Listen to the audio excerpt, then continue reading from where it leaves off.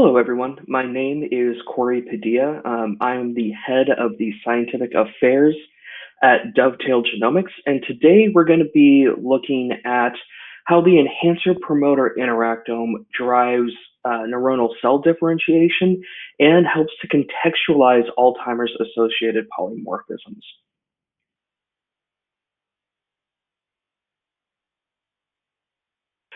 So a brief outline of what we're going to be talking about today. We're going to do a brief introduction into chromatin conformation and the interactome data type. Then we'll dive into a case study where we look at cellular differentiation from iPSC, induced pluripotent stem cell, into a neuronal stem cell and how topology plays a role in driving that development. And then we'll end on how you go about integrating these types of interactome data into your research. So with that, let's get started on our introduction. So many approaches to genomics today result in a very linear view of the genome. So here, the image I'm showing at the top are genomic variants that are visualized on a reference genome where your genome is pretty much a straight line, and you're looking at how the different genomic components can be rearranged on that landscape, that linear landscape. The other version of this sort of linear view revolves heavily around regulation and building these models about how different genes are turned on and off and how that regulatory landscape works. And this work has very much been done through not just DNA sequencing, but ChIP-seq, ATAC-seq, things like that build this very nice, powerful image of the linear genome, which is great. This has opened up like many discoveries and helped us build really great models for how various diseases and how developmental programs work and things like that. But it's not the full picture. And we know that because genomes are not organized in a straight line. If you think about the human genome, there's about 3 meters of DNA in each cell that has to be compacted inside of a nucleus, right? And it's not just kind of packaged in a random format. There is a hierarchical structure to that, starting with chromosomal territories at the larger scale in the nucleus, if you can talk about large scale inside of a nucleus. And then from there, it kind of gets clustered into these open and closed compartments, or A and B compartments, where A compartments tend to be more active or transcriptionally active, and B components are relatively silent chromatin that aren't involved in gene expression. And then within these two compartments, there's another set of compartments called these TADs, or topologically associating domains, where clusters of linked function genes kind of get grouped together through CTCF-mediated chromatin extrusion and folding and things like that. And then even further, there are chromatin loops that are often associated with enhancer-promoter interactions, where the enhancer engages with the promoter and recruits the right transcriptional machinery to then kick those genes on. And so one of the things that we found is that conformation, this hierarchical folding, really helps us make this leap from this linear view of the genome into this 3D folded structure that helps us understand exactly which enhancer is engaged with what promoter and how that can describe the regulatory landscape of a genome, right? And so that 3D structure, that interaction, that conformation, we refer to as the interactome, because the way that we look at these data are asking what parts of the genome are interacting with each other, and that interaction frequency is reflected in the folding that we see in the genome. So how do we capture that information? Well, it's through the world of chromatin conformation capture.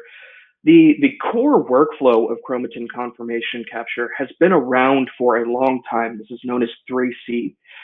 There are many offshoots that have come up from that core workflow, but the core workflow is pretty stable throughout all the different flavors. So you first start with cross-linked chromatin to fix the chromatin in that 3D orientation, and then you go in and fragment that chromatin. Historically, that's been done with restriction enzymes, and towards the end of this talk, we'll tell you why that might not be the best approach and how you can kind of get a better view of topology by not using a restriction enzyme to fragment. Once you have those digested fragments, then you go ahead and tell ends to ligate. And how those ligations occur are based on the 3D structure. So you're going to ligate not necessarily what's next to you in linear space. You're going to ligate with something that's close to you in three-dimensional space.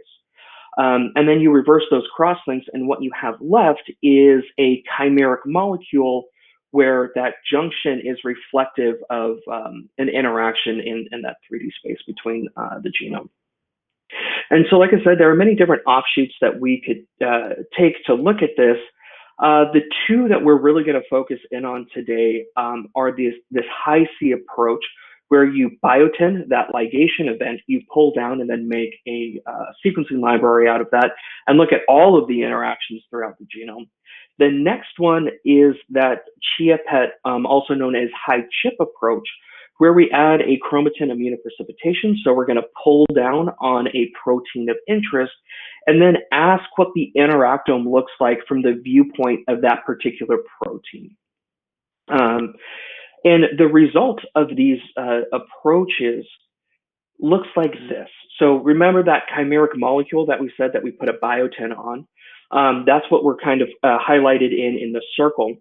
And that molecule, when it gets sequenced, it has read 1 and read 2, like you would sequence on an Illumina instrument. In this, though, where read 1 aligns to one part of the genome and read 2 aligns some distance away. And that distance that it aligns away is, again, reflective of that fold. So we're putting that in these contact matrices where each point in the matrix represents a read pair that are 2 regions of the genome that are interacting, and then the color or brightness of that spot is reflective of how many reads are supporting those 2 loci interacting. And so when we take a look at this in real data, this is what it looks like, where we can start seeing regions that are interacting more substantially with each other than with other parts of the genome. So those little triangles that you see kind of close to the x-axis there, that's genomic position, those are TADs. Those are topologically associating domains where there are more interactions within those regions than across those regions. So this is how we visualize the interactome. We can visualize the interactome in another way by looking at them through these contact arcs, where at the top there, I'm showing you the read pair alignment to the reference genome. And then to the bottom left, what I'm showing is how those read pairs would reflect in these contact arcs, where you can see a stronger signal happening between region 1 and region 3 than there is between region 1 and region 6. Now, this is equivalent to those contact matrices that I'm showing on the bottom right, where again, you see the bright spot that's reflective of more contacts and the duller spots reflective of fewer contacts. The arc visualization is a hallmark of high ChIP data that we'll be getting to later on. And the contact matrix is more commonly used in things like high-C, omni-C, and micro-C, which is what we're going to start our case study on. So now that we all kind of know why we should be thinking about the 3D genome, why the interactome kind of brings that importance to gene regulation and how we visualize that, let's dive into our case study here, which is really looking at the regulatory interactome between an iPSC cell that's been induced into a neuronal stem cell. And so I want to start this case study with a very familiar image. This is the Waddington landscape, where at the top, you see that pluripotent stem cell, right? That's the one genome that all of the cells in our bodies have. But as cells develop, or as your body develops, right, these cells can kind of get moved into different valleys into this Waddington landscape. And that's largely driven by epigenetic changes through methylation, through acetylation, through different types of chromatin folding, things like that. And so as different epigenetic modifiers occur, you can have that one genotype give rise to many different phenotypes. This is differentiation, which we've highlighted on the arrow on the left-hand side of that image. Now, the other way to think about it is that you could reprogram cells by trying to re-induce pluripotency and having them move back up the Waddington landscape to the original pluripotent cell type. But it's this sort of, model where you start with one genotype, and through these epigenetic modifications, you can have many different phenotypes. That's kind of the central dogma of development and how cells can change from one genotype into these various cell forms. And so the question that we really want to drive at today is, what role does chromatin conformation play in development and cellular differentiation? And so to that end, we have this model where we have induced pluripotent stem cells, and then we have we've forced those iPSC cells to become neuronal stem cells, or NSCs. And so, which those NSCs can then be further developed into astrocytes, neurons, or oligodendrocytes. And so we're really going to focus in on the difference between those iPSC, those pluripotent stem cells, and the neuronal stem cells. So just the kickoff between differentiation into that neuronal cell type. And to look at this model system, we have generated RNA-seq data. So we're going to be look at the actual transcriptional activity of these two cell types. We have ChIP-seq to look at the enhancer promoter repertoire and some of the key pluripotent maintenance factors of these two cell types. And then we have our Omni-seq to be that high-C approach to look at genome-wide contacts. And then we're going to dive into the high-ChIP, which is the protein-directed view of the interactome. And finally, we're going to take some GWAS data that's been linked to Alzheimer's, and we'll try to contextualize what those variants are in terms of the regulatory landscape, which is actually a really exciting thing to do with this particular data type. And so I'm just highlighting here that it has been shown in previous work that chromatin interaction changes can account for a significant portion of cellular differentiation. So we really want to target our question here about what's really going on between the iPSCs and the NSCs. So the first thing we're going to do is look at the RNA-seq and see what the regulatory landscape is between these two cells. So what we have here is a Go analysis of that RNA-seq data, of the differential expression between the NSC and the iPSC. Now, what I've done is I've colored the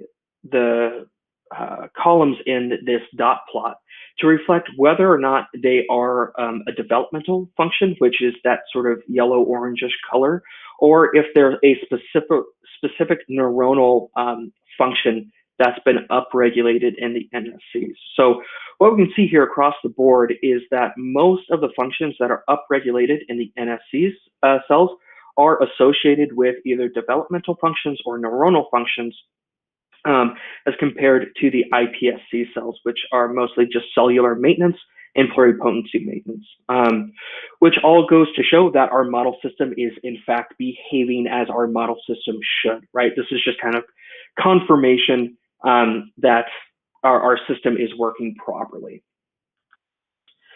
The next thing that we wanted to ask is, of the key pluripotency maintenance factors, what is the activity of those factors between the two cells? So here we're looking at NANOG, OCT4, and SOX2.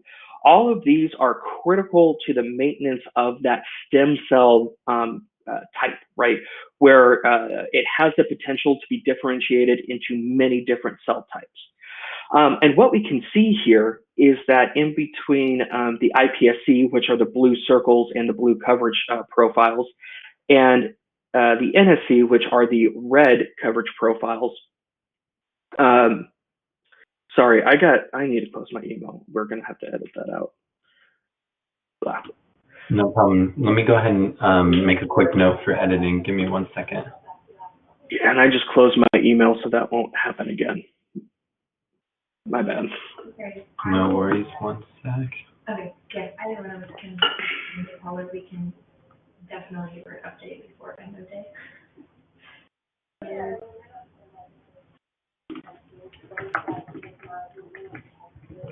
Okay. And this is just to confirm slide 14? Awesome. So yeah, I'll take slide 14 from the top. Like okay, 1 more second. But do you have a document where I can place the studio information kind of like we did last time?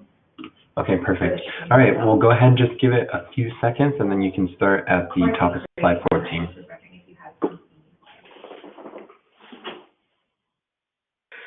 Okay, so the next thing that we wanted to ask of this model system is, what is the activity of the pluripotency maintenance factors between these two cell types? So here we're doing ChIP-seq for NANOG, or against NANOG, OCT4, and SOTS2. All of these factors are critical to the maintenance of the pluripotency. So it's all about maintaining that ability for the iPSC cells to be able to differentiate into other cell types.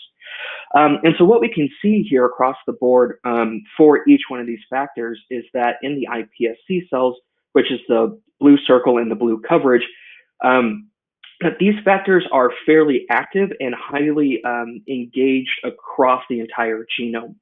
Whereas in the NSC, which is the red circle in the Venn diagrams or the red coverage plot, that these factors are pretty much absent or severely reduced in their activity across the genome. So this is a second piece of confirmation here that the system that we're working in is actually behaving as we expect. So breaking here, but it's nice to know that our model system is behaving like our model system. So the next thing that we really want to start diving into is, how does topology, how does that Interactome data type help us make sense of what's going on with these particular factors? So to that end, we're going to focus in on NANOG just for the case of this, this little case study here. There's a lot more to dive into, but we're going to really narrow our view here on what's going on with NANOG. And so the first thing that we wanted to do is ask, what is the compartment structure look like between the iPSC and the NSC cells? Now, if you remember back to our initial introduction to conformation, there is open chromatin, which is usually an A compartment, or inactive or silent chromatin, which is normally a B compartment. And so what I have plotted on the left are the AB compartment scores, rather the open-closed scoreness of the iPSC and NSC across chromosome 12. And just visually looking at these two sort of score maps, we can see that there are differences in how these matrices actually look. But it becomes a lot clearer when we just look at the eigenvector, which is the key score across the matrix that tells us whether or not it's in an A or B compartment, across the length of chromosome 12. So if you move to the right, I've blown up the eigenvector plot there at the bottom, and I've annotated the y-axis to show if it's above 0, it's an open or active chromatin score, and in the if it's below 0, then it's a closed or inactive score. So these regions are going to be less transcriptionally active. And so what you can see is, as you go along chromosome 12 here, that there are clear shifts between the NSC and iPSC cells, where there are regions that are open in the iPSC cells and closed in the NSC cells, and vice versa. But particularly what I want to point out here is NANOG, which is that dashed line very early on chromosome 12. And what we can see is that in the NSC cell type, NANOG actually occurs now in silenced chromatin, where in the iPSC cells, it occurs in an open chromatin region. So that kind of goes to show that the compartment structure around NANOG already kind of sets us up on the scale that, or on the notion that NANOG activity, the transcription of NANOG, is going to be severely reduced in the NSC cells because it occurs in now a B compartment and now occurs in that silent chromatin region.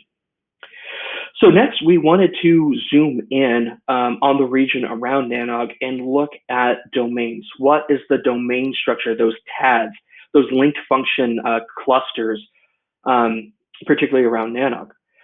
So first, we ask from a genome-wide standpoint, what does the TAD structure look like between the iPSCs and NSC cells? So what I have plotted on the left is just the total number of TADs that have been called at 25 kb resolution. And we can see that iPSC cells contain more TADs, right? They're slightly over 4,000 TADs, where in the NSCs, there are less than 4,000 TADs being called. So these are unique domains that have higher degree of interaction within the domains rather than across domains. So what about the size of these domains is different between these two cell types? So the next plot we have, the box and whisker plot, is the TAD size in kilobases between the iPSC and NSC cells. And what we can see is, on average, the iPSC cells contain smaller TAD sizes than the NSCs. So while NSC's TAD numbers go down, the actual TAD sizes increase, right? So you're getting these bigger clusters that are encapsulating more linked function genes within a domain, where that interactome is going to be more frequent than you are seeing in the NSC, which has smaller, more broken down TAD structures. And now if we specifically ask the question, what is the TAD structure around NANOG? That's what I have plotted on the right here, where we can see the interactome, that's the heat map for both iPSC and NSC, and the TAD boundaries, which are those blocks that are being plotted across chromosome 12. And right where NANOG lives, which is the dotted line here, we can see that there is a TAD boundary that flanks NANOG. So in the iPSC, NANOG occurs within a TAD. And in the NSC cell type, that TAD is now missing. That domain of increased interactome is gone. So that's another line of evidence here that the topology specific to NANOG is actually quite different between these two cell types. Now, these first two lines of evidence are really great to point at kind of larger structures in what driving the NANOG transcription signal. But it doesn't really tell us too much about what the specific enhancer-promoter interactome looks like around NANOG. So now the next thing that we want to do is zoom in on the region of the genome that is really focused in on NANOG. So that's what we've done here. And so we've plotted out the OmniC data type for the iPSC, which is going to be on the left, and the NSC, which is going to be on the right. Below that, we have the RNA-seq coverage tracks in blue. And then in red, that's H3K27 acetylation ChIP-seq data for the enhancers. And then in green below that, we have H3K4 trimethylation data, which is the active promoter marks. And then below that, we have the genes. And so what I've done in the blue box is kind of called out where the NANOG promoter lives. And what I want to point out first here is that the interactome data on the top and that contact matrix, what we can see is that in the iPSC cells, there is an enrichment of contacts, right? We see more bright pixels in the region around NANOG, where in the NSC data type, we're not seeing those contacts. Those contacts have pretty much been obliterated. And then if we go down and look, what we can see is in that blue box, as we go down, we can see that NANOG is transcriptionally active in iPSC, which is good. We should see that. And then we see that the enhancer marks, the promoter marks, the bottom in green there, are active in iPSC, but largely missing, right? There's no green spike in that blue box for the NANOG promoter. So that promoter is no longer considered active. Moreover, what we can do here now is we can see that in the red box through the interactome, we can link that particular enhancer mark as being the strongest interaction with the NANOG promoter in the iPSC. And also that particular enhancer mark is missing in the NSC data type. So through this, we can now actually say not only are the contacts are missing between between NANOG and the enhancer promoter, but the whole enhancer promoter landscape is quite different at NANOG at iPSC than they are at NSC. And so this is really great. But the other thing that we're still kind of missing here is from the enhancer and promoter viewpoint, what is really the key interaction that is being lost here between the iPSC and NSC? And so to address this, we're going to be looking at high ChIP data. That's that protein-directed interactome. And as I mentioned earlier in the core workflow, it's going to start with those cross-linked cells. We're going to perform the fragmentation. We use imminase to do this. Then we conduct our chromatin immunoprecipitation with our antibodies. Then from there, we perform that proximity ligation where we make those chimeric molecules that are reflective of that long-range information, reverse those cross-links in sequence. The resulting data type here captures that DNA protein binding site. So on the blue line, I'm showing ChIP-seq data for CTCF. In the green track below that, I'm showing high ChIP data, where we're able to recapitulate those ChIP-seq peaks in the high ChIP data. And then below that, we have those contact arcs that I was describing earlier that shows how these peaks are actually interacting with the surrounding genome. So we can see places of very strong interaction and places of very weak interaction. So what we've done is we've taken these iPSC and the NSC cell types, and we've done high ChIP on these cells for enhancers, promoters, and the CTCF chromatin boundaries. And this is what we see when we look at NANOG. So the first two tracks in this this plot here are H3K27 acetylation. This is the enhancer marks. Below that in green, we have H3K4 trimethylation marks for the active promoters. And then we have CTCF peaks in red below that. And then what I'm plotting in the track immediately below that is the log fold change of gene expression. So where you see blue blocks, those are genes that are more expressed in iPSC cells than in NSC cells. Okay, so this kind of seems a little messy. There's a lot going on in this plot, but it's really informative, and I'll show you why. So if we think just about the enhancer-promoter interaction, what I've highlighted here in the orange box is that not only is there a loss of enhancers and promoter marks, there is a very specific loss of interaction between the enhancers and the promoters at the NANOG gene site. So this is showing us that it's these particular enhancer marks. So if we look at the top track and the H3K27 acetylation, we can see that there's an enhancer mark that has two arcs being drawn over. Then if we go down to the first green track, we see a promoter mark with two arcs that are hitting the spot where the enhancer lives. So we can now definitively say that it is that enhancer that's engaged with that promoter site in iPSC cells that's driving the transcription of NANOG. And then in the iPSC, we lose those contacts. So there is an enhancer that occurs slightly upstream of NANOG, but we can see that that arc is being forced away from the NANOG promoter. So that enhancer is actually not engaged with the NANOG promoter. So that's how powerful this data type is. So you might be able to see shifts in enhancer promoter marks, but now you can actually say which direction those enhancers or promoters are engaging with the surrounding genome. So even though we see an enhancer mark for the NSC near NANOG, it's actually not engaged with the NANOG promoter at all.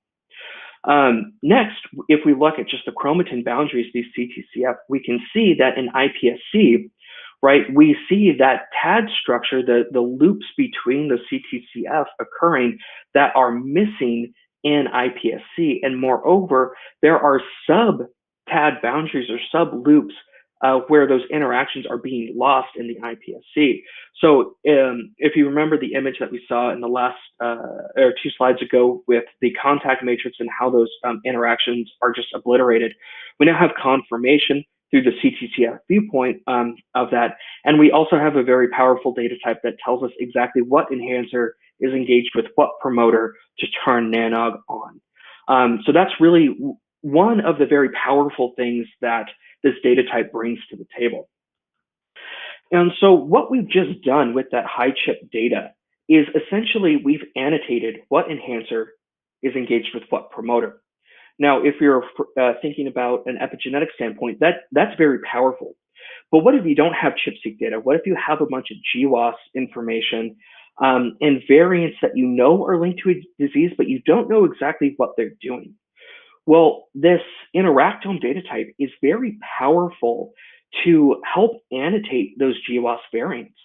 And so what we're going to do is we're going to take the NSC ChIP-seq and high ChIP data for enhancers and GWAS identified Alzheimer's SNPs. So in the blue coverage that I'm plotting here, that's enhancer ChIP-seq coverage across chromosome 19. And then below that in red are the positions of Alzheimer's associated SNPs. And in that dotted line where you see that very strong red signal for the variants, that is, those are SNPs that are occurring around APOE, which is known to be very strongly correlated with Alzheimer's. And so what we did is we went in and we zoomed in on that APOE region, and we plotted the ChIP-seq coverage, which is what is the first track of blue coverage in the blow up. And then below that, we have all the promoter regions that are occurring in that region. And I've colored APOE green. Then below that, we have the high ChIP contact arcs, right? What are the enhancers actually engaged with? And so if we just ask the question around the what interactions are occurring with APOE, I've colored those contact arcs green. And so what you can then go in and say what enhancers in that landscape are actually engaged with APOE. So now what we can do then is go into the SNP data that, again, those are the red plots, or the red bars in the plot at the very bottom. We can now go in and say that any of these SNPs that are occurring over these APOE enhancer regions could actually be engaged with APOE. So even though it doesn't occur, even though these variants don't occur directly at the APOE promoter or gene body, that they are occurring kilobases away, that these SNPs could actually impact the ability for that acetylation to occur and therefore destroy a enhancer promoter interaction that is critical for APOE's function. So it's, taking this Interactome data and applying that enhancer promoter sort of annotation to SNP promoter annotation, and we can actually have a more accurate view of what these SNPs are doing for disease-linked variants. So just briefly, I want to go over a summary of the findings that we've had so far. So what we've shown is that the regulatory programs that drive neuronal development from these induced pluripotent stem cells into the neuronal cell type can be linked to both very large-scale topology features and very fine-scale topology features. And that of those fine-scale features, we can actually go in and identify the specific enhancer-promoter interactions at NANOG that are driving the loss of that transcriptional program in NSC cells that leads to the loss of pluripotency that allows for the neuronal cell type to start developing. And then, finally, we showed that the Interactome expands the ability to annotate these variants and has actually a large implication for not just reassigning SNP, but also to maybe rescue some of these VUSs, these variants of unknown significance. So we know that many of these variants occur in non-coding regions. Well, we actually have a means by which we can link those non-coding regions to coding regions. And when we apply the enhancer viewpoint or promoter viewpoint to those interactions, we can actually start annotating these variants of unknown significance. So it's a very powerful data type to bring into your studies. So which leads us to the last part of this talk, which is how do you go about integrating the Interactome into your research? So here at Dovetail, our core technology that enables us to do everything from genomic analysis all the way into the Interactome analysis is this proximity ligation, that core workflow that I talked about in the introduction, where cells are cross-linked to preserve that 3D interactome structure. We fragment the genome, and then we ligate those fragments back together based on three-dimensional proximity rather than linear proximity. And then we have that chimeric read that's biotenylated at that ligation site. We pull down on that molecule, and then we sequence that molecule. And then from there, there are a handful of flavors that you can do from this core workflow that Dovetail supports. So our first route is with OmniC. Now, this is an approach where we fragment the chromatin using DNase. And we do this in a manner that gives us very much uniform coverage of the genome. We can recapitulate whole genome sequencing coverage through the use of DNase and chromatin fragmentation. So what I have here is the assay, the approach that makes it different from the other, from that core workflow and what it results in. And so for OmniC, what we have is that whole genome sequence coverage that really opens up proximity ligation data to do whole genome sequencing things. And we'll talk about that a little bit more in depth in the upcoming slides. Our next approach is micro-C, which we use imminase to fragment the chromatin. And so this gives us mono and dinucleosome fragments that we can go in and ask about what does the interactome look like from the viewpoint of a nucleosome. This is really cool because the nucleosome is the building block to chromatin, and conformation works at the scale of chromatin. So we're able to look at the interactome from the viewpoint of a nucleosome. Whereas with the OmniC approach, we're asking the viewpoint of the interactome from a single base pair, which is more informative to primary sequence, whereas the micro-C is more informative over actual chromatin building blocks. And then finally, we have the high ChIP, which enabled us to really identify which enhancers were engaged with what promoters, where we fragment with imminase, and then we go in and do the chromatin immunoprecipitation with an antibody of choice that gives us that protein-directed view of the interactome. So now we're going to go into a little bit more depth for each one of these particular products. So that uniform coverage of OmniC captures a more complete view of topology and expands the data utility. So what I'm showing here is a workflow where you take your sample. This could be tissue, blood, or cell material, and then you perform the OmniC assay, you sequence the data, and from there, you can do structural variant detection. You can do SNP and indel genotyping because we're getting whole genome sequencing coverage. And then you can use that information to reassemble genomes. So this is actually really powerful if you have, cancerous genomes and you want to reassemble the genome instead of comparing it to the HD38 reference. You can build your own reference of your particular cancer.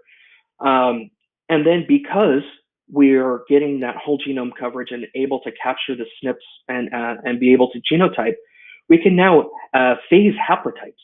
So this becomes really powerful because the data span very long-range information. So you can build very large phase haplotype blocks of regions that are coming from either mom or dad. And then finally, it can be used for chromatin conformation, which is what the crux of the study that we showed here today. One of the really cool things that I do want to point out here is that because we have whole genome-like coverage in the OmniC assay, you can come in with a hybrid capture panel. So say if you have a pan-cancer panel, or you have a particular promoter panel, or really any panel that you want, you can throw that at the OmniC library, pull down, and then you don't have to sequence as deeply to ask very targeted questions about topology. So if you have questions about that, please feel free to reach out to us.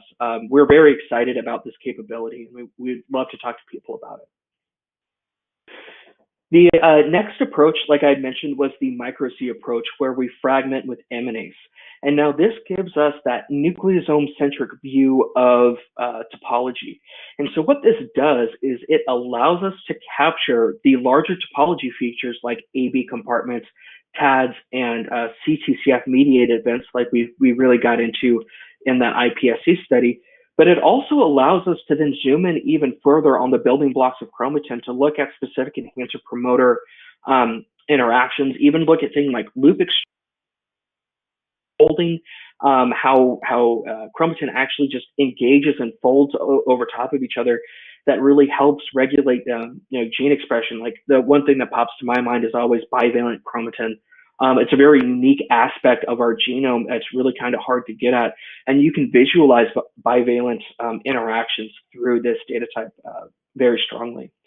Not only does it allow us to view interactions at a much more finite resolution, but it also has a higher signal to noise because we're really stacking data over those nucleosomes. So for the features that you're trying to identify, like enhancer promoter interactions or chromatin looping, we're getting more read support per feature, which is what I've highlighted there in the contact matrix. So in the circle is our loop calls, and then the numbers next to those loop calls are the number of reads that are supporting those interactions. So if you look at different approaches to capture topology, so micro-C and different restriction enzyme approaches, you can see that you're missing, or you either don't have a lot of read support for those calls, or that there's features that you're clearly missing in the contact matrix because you're really limiting your viewpoint to a restriction site rather than to a nucleosome. And then finally, the high ChIP approach here, which is again really about pulling down and ask a question about the interactome from the viewpoint of a protein of interest. So, the big ones that people tend to go for are H3K4 trimethyl for active promoters, CTCF for chromatin boundaries, and then H3K27 acetylation for enhancers. So you can ask the question, what is engaged with my promoter, or what is my enhancer engaged with if you go the methylation or the acetylation route. And finally, you can access all of these Dovetail solutions through either kits or services. So our OmniC, our micro-C, and our high ChIP are all available through a kit that is really easy to use and walks you from sample prep all the way through sequencing. And then we also have analytical support that will help you align the data, process the data, and get you to ask your biological question. We don't want you spending a lot of time thinking about data processing. We want you thinking heavily about what your biological question is and how you can address that. And so both our services and our kits are facilitated through a really great customer support team.